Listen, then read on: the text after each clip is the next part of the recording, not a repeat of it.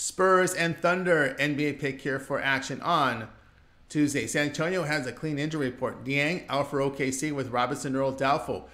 San Antonio improves 11-22. It was a 126-122 home win to the Utah Jazz. The Spurs shot 55%, 33% from three.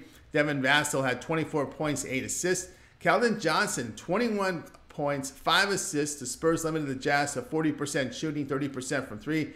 They built a 20-point second-half lead and held on for the win. Oklahoma City, they dropped to 14-19, a 128-125 home overtime defeat to the New Orleans Pelicans.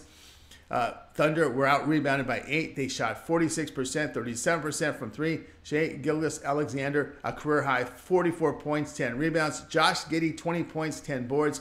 OKC allowed 44% shooting to the Pelicans with 35% from three.